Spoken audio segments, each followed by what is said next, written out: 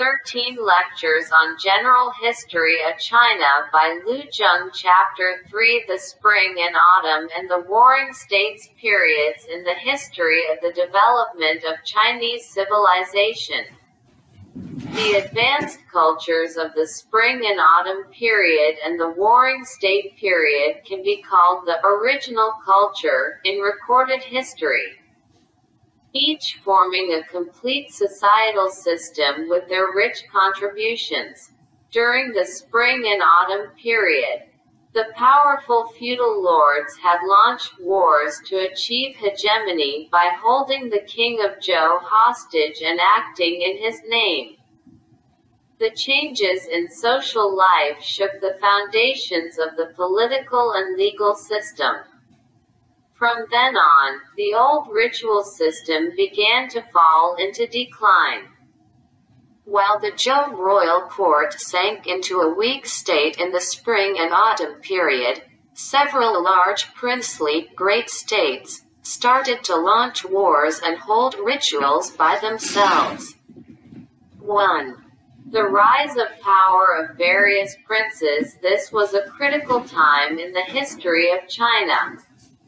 The Spring and Autumn period, 770 BC to 476 BC, lasted for fully 294 years. In this period, the enfeoffment system and the aristocratic regime gradually collapsed and new changes appeared in society. The Warring States period, 475 BC to 221 BC, lasted for 254 years. The centralized states in pre-Qin times were formed and merged, and as a result a national unified centralized empire was established, the Qin Empire. With the development of private land ownership, new noble landlords emerged, and the society of the Spring and Autumn period changed significantly. The consequences of these changes are reflected in the political strife between private individuals and the royalty. From the time when the capital of the Eastern Zhou dynasty was relocated to Luoyang, 771 BC, up until the middle of the Spring and Autumn period, private individuals gained growing economic and political power.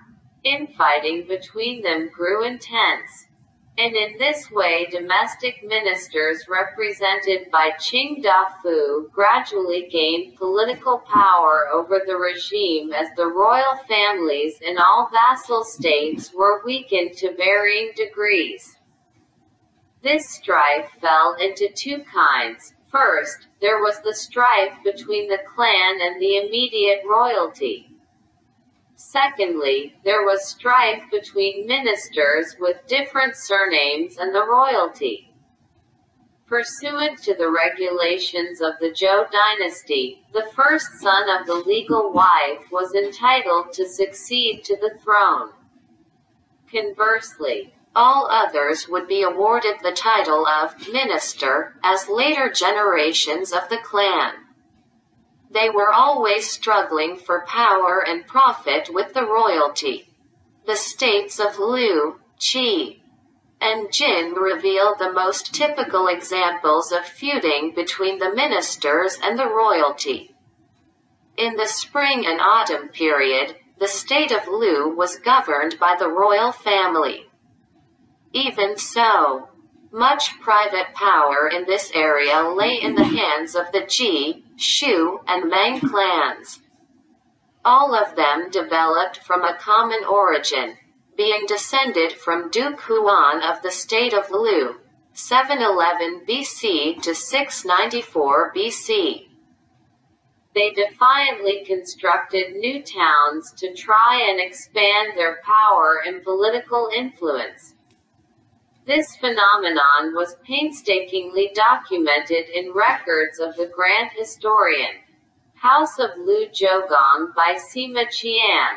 After the middle of the Spring and Autumn period, the Tian clan, a new member of the noble class in the state of Qi, emerged and gradually gained sufficient power to govern the state, with the result being that they seized the throne.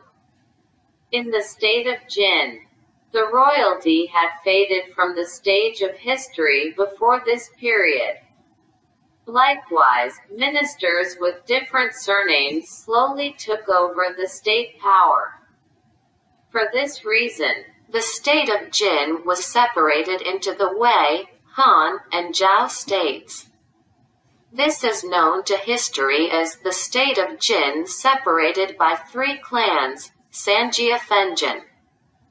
This strife reflected an increasingly sharp contradiction between the political system and the social economy. 2. 7 powerful city-states in the early Warring States period: Qin, Qi, Yan, Chu, Zhao. Wei and Han were the strongest states.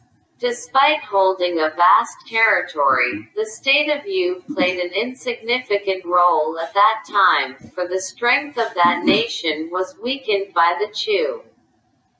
The coexistence of 7 strong states was not an accident. Zhao, Wei, Han, and Qi resulted from the gaining of power by ministers in the Jin and Qi states of the Spring and Autumn period, which damaged the patriarchal tradition more thoroughly. Neither the Qin nor the Chu had a rigorous patriarchal system. By the time ancient China entered the Warring States period, the regional central authority, an unprecedented regime, had hatched out from the enfeoffment system. The extensive political reforms that took place in the 7 most powerful states, the 7 states, led to the transition between the 2 political systems. A great number of official and private slaves served the society during the Warring States period.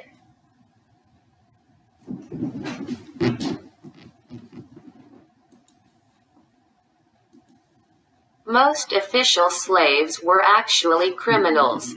Those who had been enslaved as a criminal penalty were called servants with lifelong servitude to the government, according to the Qin law. In this period, slaves were still presented or bargained with like any other goods, and suttee for slaves had not become extinct by that time.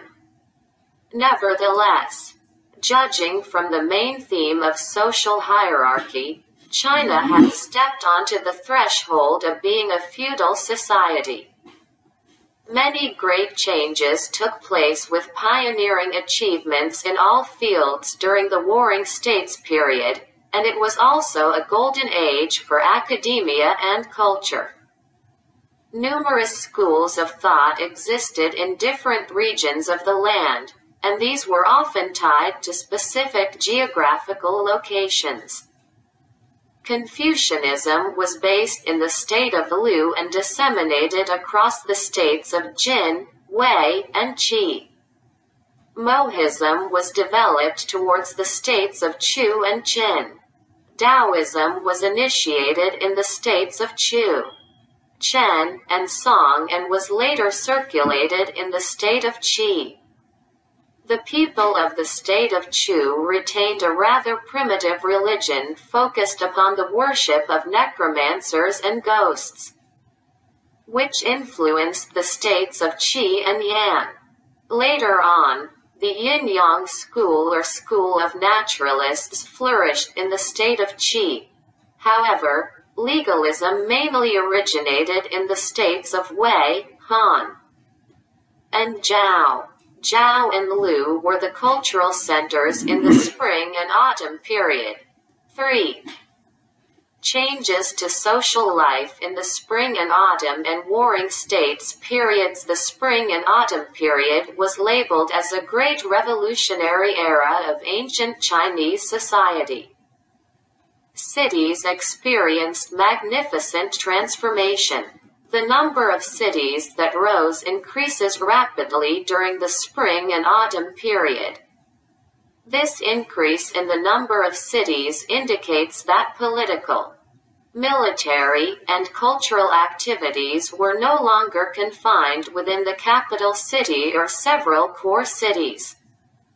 The layouts of the cities began to be diversified in the spring and autumn period. The number of cities increased significantly in the Warring States period. Groups of major commercial cities emerged as their economic functions became more significant compared with the past.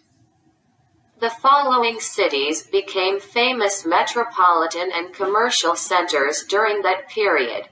There were specialized commercial districts, Shangyi Shiku, within each city in the Warring States period. The commercial districts were surrounded by walls and gates in each direction. In addition, the gates would be closed during the nights and reopened in the mornings. Linzi, the capital city in the state of Qi, was the largest city and the busiest commercial metropolis of that period.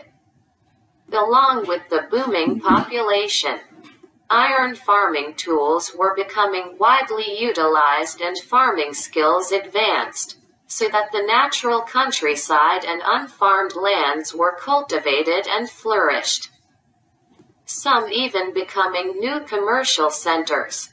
The county became the major political and administrative unit used for controlling rural areas. The concept of provinces, zhan, was also introduced to the governing system in the Warring States period. Hence, a two-level administrative system, provinces above counties, was put in place for ruling the states. A significant transition which occurred during the Warring States period was that the enfeoffment system was replaced by the provinces and counties at local government level. During the spring and autumn period, the powerful states such as Qin and Chu set up a new administrative system of provinces and counties in each of the places they conquered through wars of annexation. The governorships of the provinces and counties were no longer hereditary positions. Rather, governors were appointed and dismissed directly by the kings or lords. These governors in the provinces and counties comprised the first bureaucracy in Chinese history.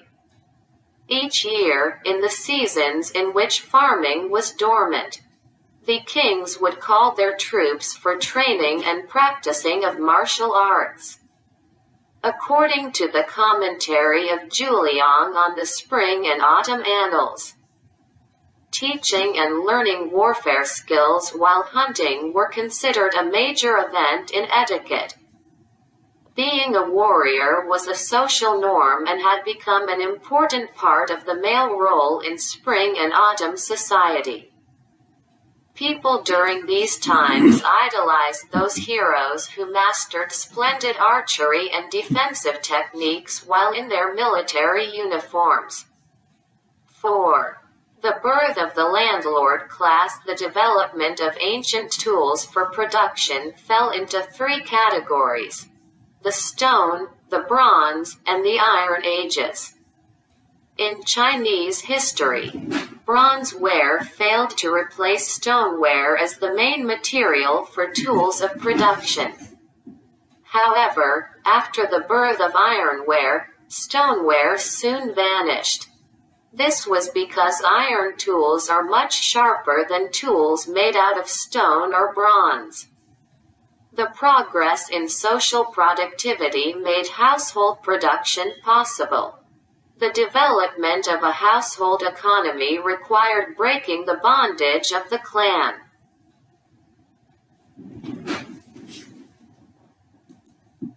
In addition to continuous wars, land allocation, and industrial and business development, the states were driven into forming a unified state in history.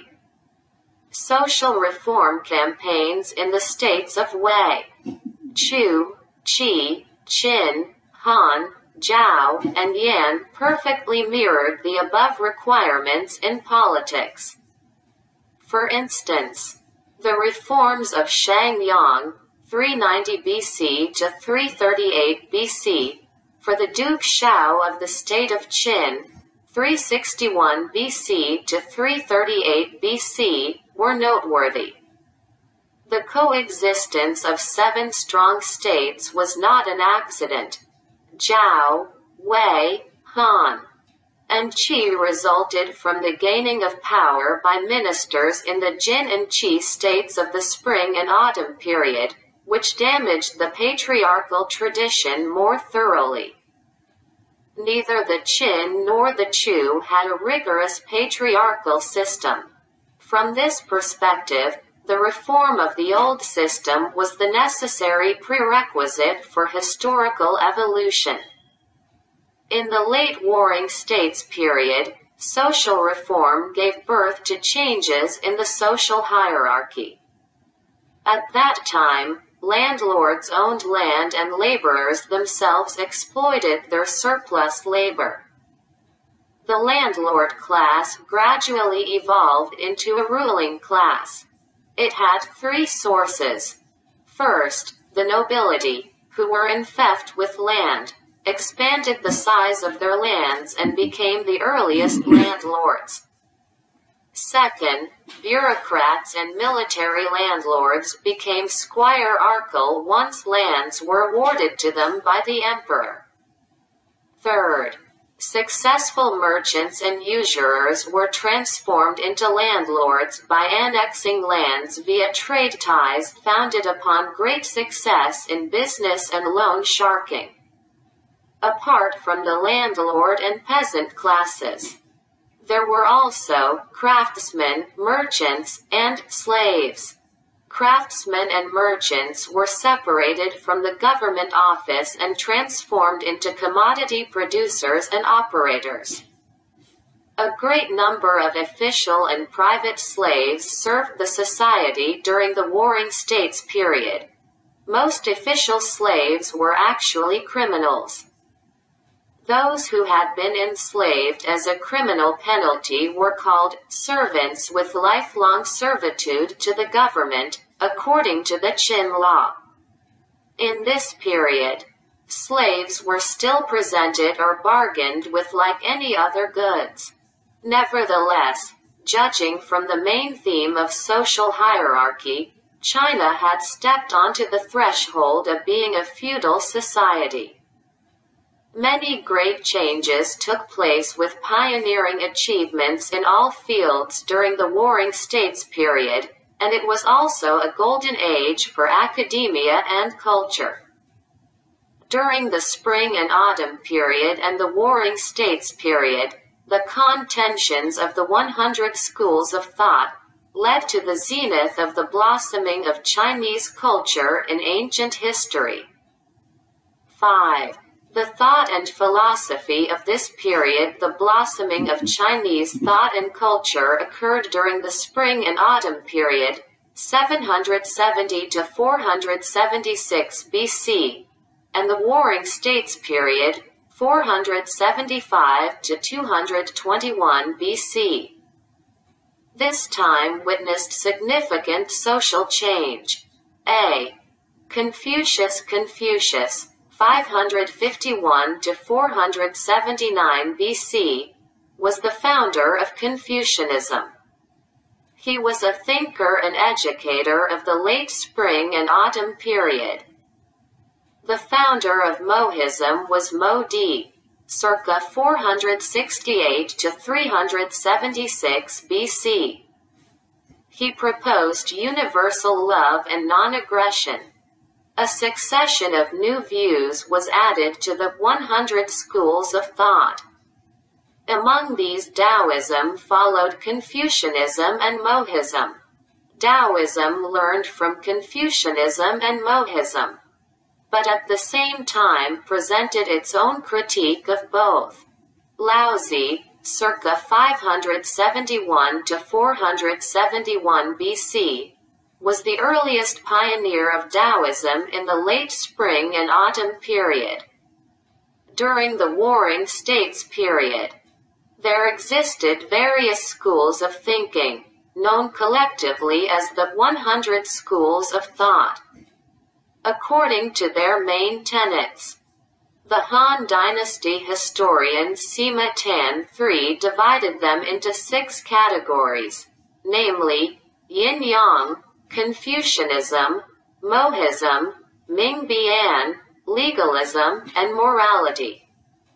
Confucius, 551 to 479 BC, was born in Zhui, Changping, in the Chinese state of Liu. Chu was his given name and Zhang Ni was his courtesy name. His father died when he was a small child, so he lived a very poor and humble life. As a youth, he worked as an accountant and as a shepherd. Confucius started teaching privately in or around his 30s. At the age of 51, he was commissioned as the officer in charge of Zhangdou, later being promoted to Director of Engineering and then Minister of Justice. At 57, he led his disciples to expound his ideas in all the small states within central China. Then, at 68, Confucius returned to his hometown in the state of Liu, where he dedicated himself to education. To understand Confucius, we should read the Analects of Confucius. This is a collection of his aphorisms and those of his disciples, compiled by his immediate disciples or by the followers of those disciples, based on their recollections. Confucius's initial contribution to Chinese thought and culture was the collation of the literature of the Western Zhou dynasty, which he also used as teaching materials. The Book of Poetry, the Classic of History, the Book of Rites, the Book of Changes, and the Spring and Autumn Annals are named as the 5 classics, Wujing, which form the basis of Confucianism. Confucius's study and collation of the 5 classics is one of his major contributions to the history of Chinese thought and culture. Benevolence, Ren. The book's Zhuo's commentary on the Spring and Autumn Annals, Zhuo Zhuan, and Discourses of the States, Guoyu, both indicate that many people were talking about benevolence, Ren, before and during Confucius's time. He abstracted, summarized, and enriched that concept. This makes benevolence the fundamental category of humanism. Confucius explained many times what constitutes benevolence when talking to his disciples. Benevolence is not based upon the worship of ancestors, but rather upon the rationality of man. It is not centered upon tribal behavior or group behavior, but upon self-cultivation. It is not based upon sacrificing one side for the benefit of the other, but upon considering each side's needs. All these features are exemplified in Confucius's statement that benevolence means loving others, when Confucius's disciple named Fan Kai asked him to define what benevolence is. He answered, loving others. To love others means, from one perspective, that do not impose on others what you yourself do not desire. Confucius emphasized that in order to become a self-cultivated gentleman, one should start with one's own hard efforts. He said, if for a single day a man could return to the observance of the rites through restraining himself, then the whole empire would consider benevolence to be his. However, the practice of benevolence depends on oneself alone, and not on others. By saying this, Confucius was proposing the revival of the rites of the Western Zhou dynasty. This is Confucius's political ideal. At the same time, Confucius regarded the moral self-cultivation of the emperor as the fundamental requirement for him to be able to govern and pacify the country. Confucius thought that one should observe moral standards in one's life, giving precedence to the doctrine of morality and justice. In this way, one can lead a rich and fulfilled life. The purpose of life should not be reduced to the pursuit of wealth, though everybody wishes to become wealthy. People's desire to become wealthy should be tempered. This tempering of desire is called the doctrine of morality and justice. Confucius contends that gentlemen focus on righteousness, base men focus on gain. Confucius's view elevates the value of the human, and he was the first philosopher in the history of Chinese thought to systematically expound the value of life. Besides this, Confucius went into much in-depth analysis about political and educational ideas. Confucius was the most influential thinker and educator to have lived in ancient China. He is unmatched in being the most debated thinker by later generations. Laozi in the Spring and Autumn period as well as in the Warring States period. Natural philosophy was eventually established by Laozi through his profound exploration of the way of heaven and the way of humanity. His work established a complete theoretical system. According to the records of the Grand Historian, the family name of Laozi was Li and his given name was He was born at Kuren Li in Li Village, Ku County, now in the east of Luyi County, Henan Province, under the state of Chu. He occupied the post of archivist, Guanli Changshu, to the Royal Library of the Eastern Zhou Dynasty. He read extensively and integrated knowledge of the way of heaven with the way of humanity and became the most educated philosopher in the later Spring and Autumn period. He is regarded as the father of Taoism. From a broader perspective, the history of Chinese thought is largely constituted from the further exploration and reconciliation of Confucianism and Taoism. In 1973, the A and B versions of Laozi, retained on silk, were excavated from the Han tombs at Mawengdui, Changsha City, Hunan Province. This discovery makes possible the comparative study of the Laozi on silk and the current version, in order to further comprehend the essence of the philosophy of Laozi. The current version and the version on silk share some common features, and there are also differences between the two. In 1993, part of Laozi on bamboo slips was found among the other bamboo slips which were excavated from the Godian No. 1 Chu tomb in Jingmen City, Hubei Province. The study of this bamboo slip version of Laozi is ongoing. It is obvious that there are many manuscript variants for Laozi. The leading category in Laozi is Tao, meaning the way. The first chapter about Tao serves as the general principle for his philosophy. Laozi regarded Tao as the origin of the universe. Tao is the unity of something, yu, and nothing, wu. Tao cannot be described as a square or as round because it has its uncertainties.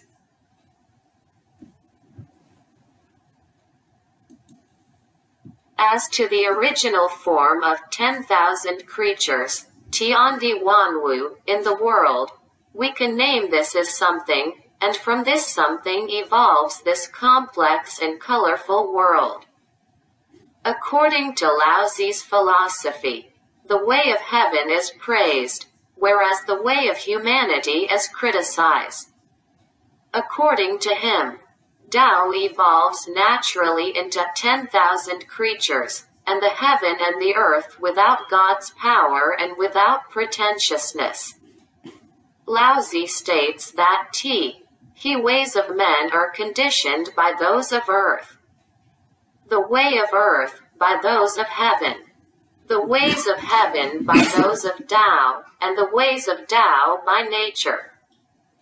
The way of heaven does not argue, does not speak out, is not proud, and has no controlling desire. It is like a huge, invisible, boundless net, which covers everything yet is permeable. Compared to this, the way of humanity appears to be selfish, narrow, and unfair. Thus arises the problem: how can the way of humanity be transformed? Laozi replied, the way of humanity should follow the way of heaven. How can the way of humanity be made to follow the way of heaven? The operating principles and its applications of Tao must be analyzed. Laozi states one is the contestation and conversion of two opposites, the other is returning to its own origin. According to this principle, Laozi described the contestation and conversion of many opposites, such as strength and weakness, life and death, misfortune and fortune, up and down, front and back. He proposes that human societies should adopt the natural features of the way of heaven. Thus, the governors are made weak, and inaction is practiced. The governors ought to be simple, pure, not self-righteous, and not stubborn. They do not disturb the ordinary people and put themselves in ordinary people's shoes. Only if the way of humanity allows itself to be infiltrated by the way of heaven can it become invincible. To express this through Laozi's own philosophical language, this denotes action through inaction. Inaction here means to banish willfulness and autocratic action and to avoid acting impulsively. The contentions of the 100 schools of thought, by Jia Zhengming, during the Warring States period originated from different understandings of the relationship between the way of heaven and the way of humanity. The contemporary representative of Confucianism, Mencius, contended that once one understood the way of humanity, one will naturally understand the way of heaven.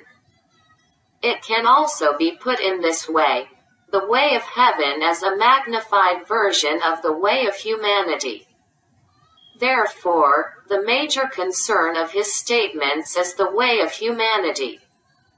As for how to govern well, he has his own complete political ideology. See Mencius, circa 372 to 289 BC, whose birth name was Meng Ke, was born during the middle of the Warring States period. He was a fourth-generation student of Confucius. Mencius received a good family education from childhood. When he reached adulthood, he went around all of the states in central China to expound his political ideology. During his last years, he returned to his home, the state of Zhou. This now refers to Zhou County in Shandong Province. There he collated his lecture materials and eventually wrote the book Mencius, Mengzi, which has 7 chapters. The policy of benevolence was the main content of Mencius's discussion of the way of humanity. This policy is people-oriented, which corresponds with Mencius's conviction that people should be the top priority, then the state, followed by the monarch. The primary objective of the policy of benevolence is to make the common people well off. The policy of benevolence relies on rule by man, namely, the governor's awareness and the measures they adopt. Mencius contended that ethics serves as the foundation to practice that policy. Mencius said that man by nature has 4 virtues. The first is sympathy, meaning to love. The second is a sense of shame, namely, the ability to feel embarrassment. The third is modesty, namely, being self-deprecating. The fourth is a sense of right and wrong, namely, being able to practice discernment. Mencius put forward the concept of Dazongfu, which means the true man. He also set up the standard for this by saying, "Neither riches nor honors can lead one astray, not to be shaken or modified by one's poverty or destitution, not to be subdued by force. This is the true man. One should not lose his will when he lives in wealth and comfort. One should not alter his personality in humble circumstances and through hardship. One should not discard his moral integrity in danger and when faced by threat. This is the real Dazongfu." Shunji, 298–238 BC, was the representative of Confucianism during the late Warring States period. His statement of the relationship between the way of heaven and the way of humanity differs from that of Mencius.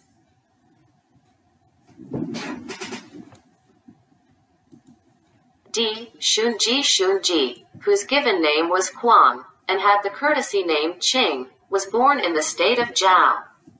He went to the state of Qi when he was young. He came to the state of Qin upon the invitation of King Zhao of Qin in 266 BC and was impressed by the simple folk customs and good governance there. In 255 BC, he revisited the state of Chu. The Prime Minister Lord Chungshin of Chu gave him a position as the magistrate of Lanling, now Yi County in Shandong Province. He was dismissed from this position when the Prime Minister passed away. From then on, he lived, taught, and wrote the book Shunji in Lanling. Shunji lived from about 298 BC to 238 BC, when the unification of all the states in central China was a sweeping subject. He studied the 100 School of Thoughts and once presided over the Jisha Academy of the state of Qi. The proposition of the separation of heaven and man is itself significant in the history of Chinese thought. Shunji has in fact stated a truth here. When man grows out from nature and becomes a cognitive subject comparatively different from nature, this means separation. He can become a real man, not just a man in the general meaning of the word. This real man is not a slave of nature. He has his own ethics and consciousness, all of which makes him a perfect man. Shunji's statements on the way of heaven were influenced by Taoism, so he understands heaven as nature. The way of heaven equals the natural principles of nature. Regarding the way of humanity, Shunji retained the views of Confucianism to emphasize rights and the teachings of ethics and morality. Shunji's theory of the separation of the way of heaven and the way of humanity served as a basic foundation for the development of natural science in China and later became an important authority for followers of natural materialism. Zhuangzi as a major representative of Taoism from the middle of the Warring States period. His statements about the way of heaven and the way of humanity are full of profound philosophical resonances. Zhuangzi 369–286 BC, whose given name was Zhou, was born in the town of Meng in the state of Song, now the northeastern part of Shangzhou, Henan Province. He used to be a low-ranking official in his hometown, in charge of lacquer works. He went on to live the rest of his life like a hermit.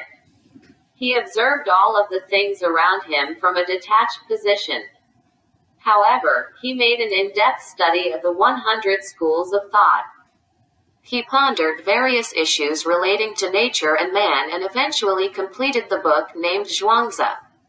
The book has a laid profound theoretical foundation and possesses unique features. According to scholarly studies, the inner chapter Neipian of Zhuangzi was composed by the philosopher himself. Meanwhile, the outer chapter Weipian and the miscellaneous chapters Zapian were written by the scholars after him. Zhuangzi further elucidated Laozi's natural law of heaven Daofa Ziran. For him, where Qi congregates there will be life, and where it disperses death is approaching. There is no maker of humankind, and there is no supernatural God who ordains his destiny. He thought that we should observe life and death according to the natural law. There is no need to feel happy and excited about life, and there is no need to feel heartache about death. Men can be freed spiritually if they can throw off their emotional manacles and view an issue from the natural law of change. Zhuangzi believed that Confucianism proposed rites and music which were against human nature. He regarded the natural part of human nature as being the whole human, thus negating the social aspects of human nature. This view is impartial. The historical achievement of Zhuangzi was to propose some contradictions between the way of heaven and the way of humanity from a philosophical perspective. In his view of the way of heaven, there is no distinction between creatures. As it is stated in the Adjustment of Controversies, Kiwalin, chapter from Zhuangzi, whether things are produced or destroyed. Tao again identifies them all as one. While from the view of the way of humanity, there are many differences among creatures. Zhuangzi raised a very important philosophical question, that is, relativism and absolutism in recognition. This proved the profundity and sharpness of Zhuangzi's thought. However, he abandoned relativism in favor of absolutism and insisted upon everything being the same, and so does not exactly solve this philosophical issue. Zhuangzi reads another important philosophical problem in enjoyment in Untroubled Ease, Shaoyao. That is the relationship between freedom and necessity. He named something that can exist under certain absolute conditions: you die. He realized that everything in real life is you die. A rock can fly through the canopy of clouds at an altitude of 900,000 li from the South Sea to the North Sea with the help of his giant wings and a strong wind. Li Zi rides delicately along on the wind. So is there anything that enjoys absolute freedom without depending on anything else? Only if a man abandons everything and immerses himself in nature can he reach the heaven of enjoyment in untroubled ease. F. Zhou Yan, when talking about the way of heaven and the way of humanity in the Warring States period, we cannot afford not to mention another school, namely, the yin-yang and five elements theory. The founder of this school was the thinker named Zhou Yan, 305 to 240 BC, from the middle and later stages of the Warring States period. This school was highly politicized. The school proposes that the five elements, Wuda, of metal, Jin, wood, Mu, water, Shui, fire, Huo, and earth, two, are held in opposition and give birth to and restrain each other, the way of heaven. This explains the rise, downfall, and succession of dynasties, the way of humanity. Zhou Yan contended that the order of the succession of dynasties were as follows: Earth virtue, Yellow Emperor, Wood virtue, Yu the Great, Metal virtue, King Tang of Shang, Fire virtue, Duke Wen of Zhou, water virtue, unknown, earth virtue, unknown.